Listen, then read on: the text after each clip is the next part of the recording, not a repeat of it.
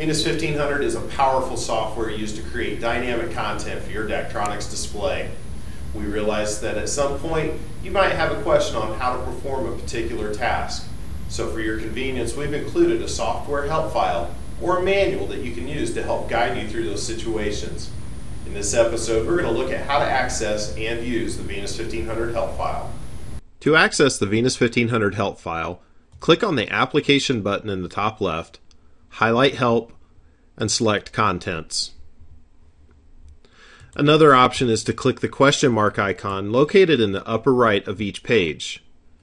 This will open up the help file directly to the topic related to the page that you are currently on. The Venus 1500 manual is the same as the help file, so if you prefer a printed copy, click on Printer-Friendly Version on the left. This will open up a PDF copy of the manual that you can easily print and refer to. One nice thing about using the embedded help file is taking advantage of the hyperlinks.